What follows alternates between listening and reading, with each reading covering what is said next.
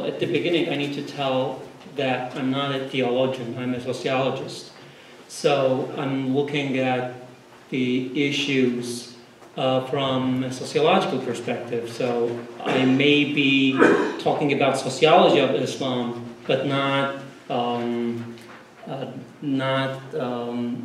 the theology of it tonight. So my question at the beginning will be, does Islam encourage violence? If I ask this question to you right now, this evening, I do not know how many of you would think and say yes. But a recent Pew Research Center study found that 46% of Americans think that Islam is more likely than other religions to encourage violence.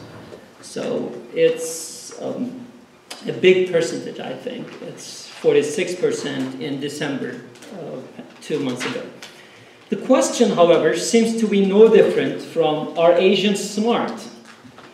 I like this question especially, indeed, and I use it to test my students' ability to perceive situations and circumstances in a wide context. That is what we call sociological imagination. I asked them, why do you think that Asians are smarter than Hispanics? And their responses find my pressing follow-up questions until they realize that there are social dynamics shaping our perceptions, not the best and brightest coming to our southern border, coming from our southern border, but the Asian immigration process is quite the opposite. We got their best and brightest to issue a visa. So my first question to you would be, which country is the most populous Muslim majority nation on earth? Okay, yes, Indonesia, yes, okay, great. So you did your homework. Right, so it may be a challenging question to those Americans who would think, who would be in that category, 46%.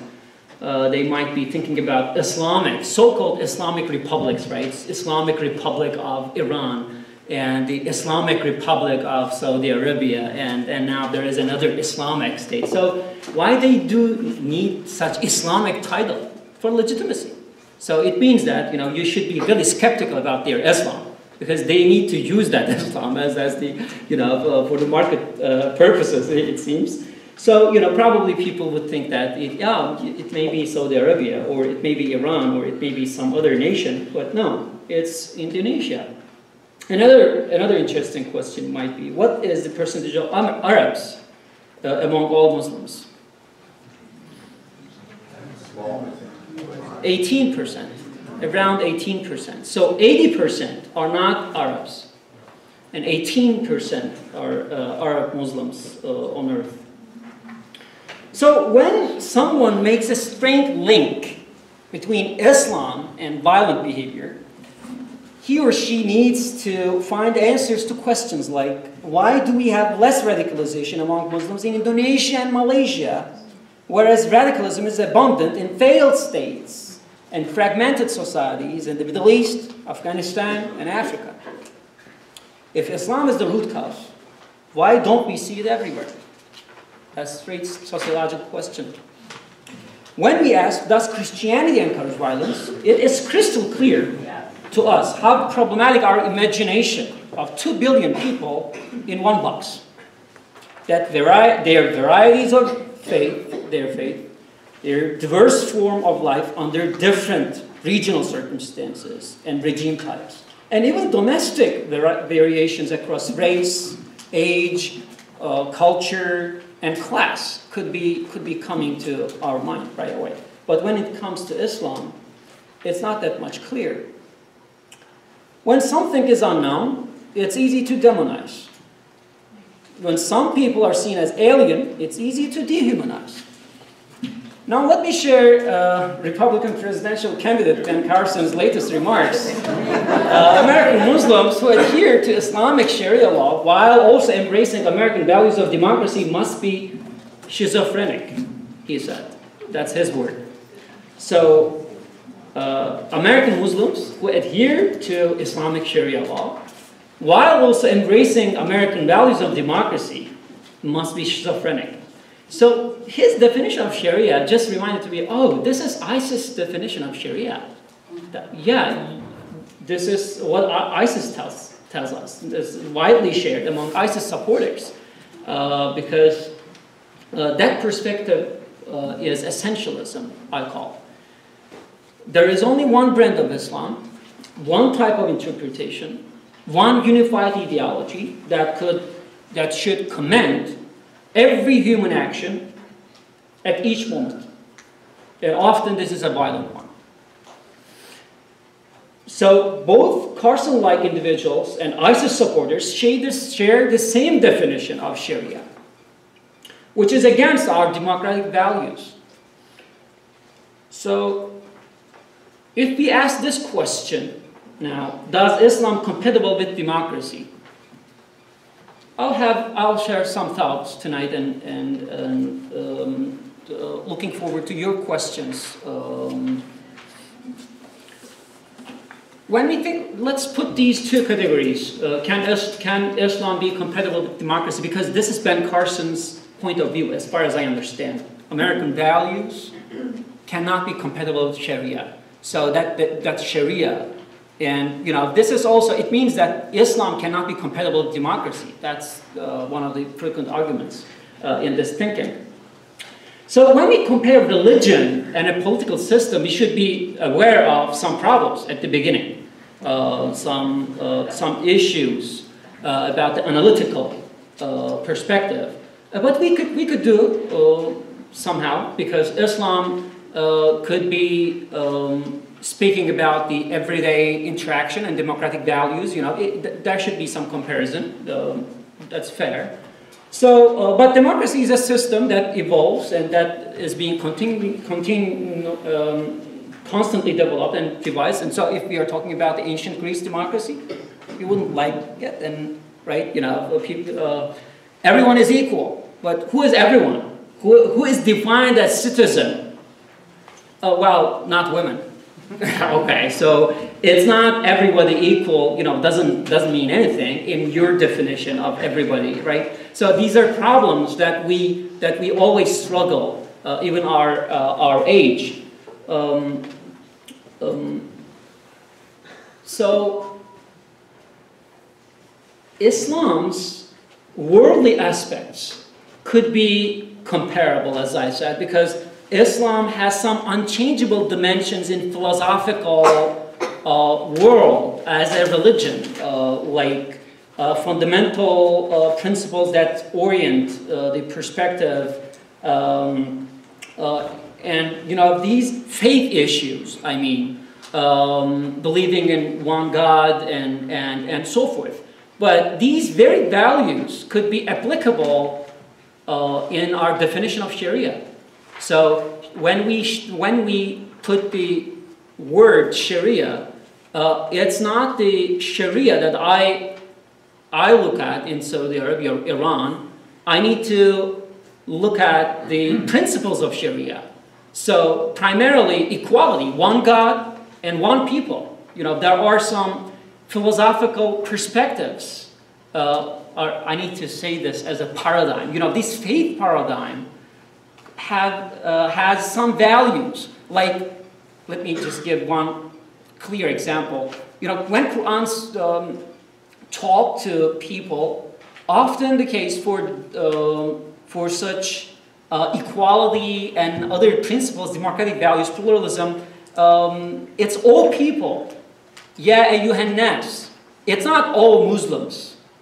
It's a kind of call for all people. So not making a division in its discourse, these verses itself. So Islam's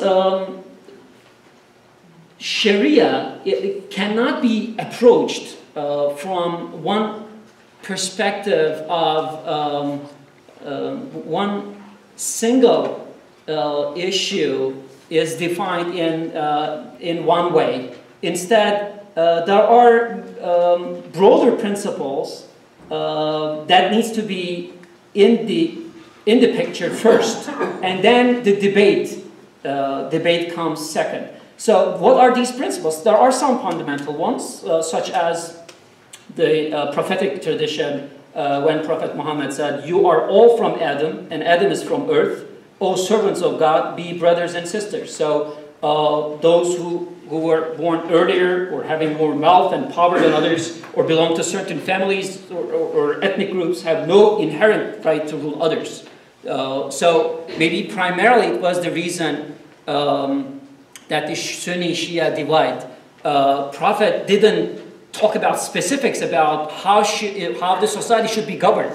He could tell that after me, my lineage, my kin, or my tribe, or my family, these lines should be the governing body and so forth. No, he didn't tell all these details.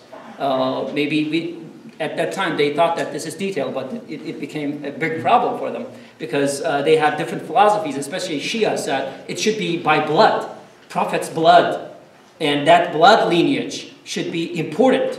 And we need to think that the religious leaders, those who are coming to prophetic lineage, family lineage, as the religious authorities at the same time. So political leadership and religious leadership came to become one leadership in Shia. So it's more Catholicism here, if you will, in terms of what? In terms of having the religious authorities, having the political say-so in public. It's more Catholicism, I said. No, indeed, in terms of the Sunni-Shia divide, it's more Protestant at the beginning because they were protesting. They were the ones who were going against the majority, right? They were protesting it. But, what they made, how they understood along the way, the political institutions should be the same religious institutions under a leadership, the same leadership. Make it more different than the Sunni one, which is more Protestant in thinking. There is Quran, and there is you, and there is no authority between. And that is, there are some advantages and there are some disadvantages, of course. There are some pros and cons. What are pros? Okay, it is you and Quran. No authority between. Means that you have an ability to make the cultural issues and other issues having a way to come to Islam, shaped Islam. So you can have an American Islam because the principles are the same, but you could work on the details. Quran gives you that, that open space for you. And so that there's no political definition of Sharia in which, often the case, Iran and Saudi Arabia, we are just talking about the family inheritance issue. Or, the thieves, we should cut their, hand or no. I mean, these are really trivial things. Sharia, primarily, freedom of speech. Where is the freedom of speech in Saudi Arabia or Iran? That would be my first question. This is the fundamental Sharia principle that you need to have first and foremost. It's more like, for me, American Constitution. We debate over Constitution, which one should be coming where and why and in which setting. Yes, this is the way that Sharia needs to be understood. But, should we talk about in this discourse? This is another question, maybe in our question and answer session. Myself, as a Muslim, I don't think that we need to revive that Sharia discourse. I mean, democracy does it for us. American Constitution is enough. Because we can talk about freedom of speech and other things, the principles, within this discourse, without going to political issue and politicization of the issue, because it goes to trivial issues that is nonsense. It's just making all the I guess the principles of Sharia undone, because it became too much politics in it. You don't have religion. There is no space for religion. So, and there is a new book on this, Wal Halak, one full book, which argues that the Sharia cannot be revived under the conditions of the modern nation state. So it's over, he says. It's over because you know, you put Sharia under the nation state, which penetrates in the modern time in a strong way to our private sphere, that makes all these issues politicized too much. And so, you know, there is no healthy debate. In the Sharia debate in empires and, you know, other times, earlier times, we didn't have that much, you know, nation-state state's relationship with the individuals and so forth. This is a bit philosophical. I just don't have time to go into that debate. But there is one full book, Wal Hallaq's new book, on the title is The Impossible State. You know, this is an impossible state under the modern nation-state conditions, because what happens when some people, majority ruling country, comes and takes Sharia as the constitution and go against the rights of minorities. This is against Sharia, but they do it. They do it because of the political reasons. And so, you know, this is dangerous. And, you know, they do it not because they are Muslims, but because the nation states, the modern nation states' relationship with the people, and also the definition of citizenship in the modern times. And I've taught a couple of times revolutionary movements around the world, and there is one book talking about why we have so much radical movements, revolutionary movements in the 20th century. And the answer, it's Jeff Goodwin's book. The answer is, it's primarily because we have a more strong nation state that penetrate private spheres of individuals and politicize many issues, and then the relationship, that kind of relational dynamic, especially in the early 20th century, a kind of top-down state policies made many radical movements emerging, and especially exclusivist and racist policies he refers to. Anyhow, I will be concluding, my final remarks will be about the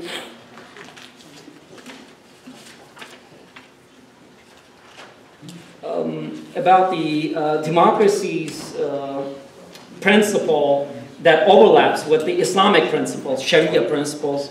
One is justice and rule of law being essential.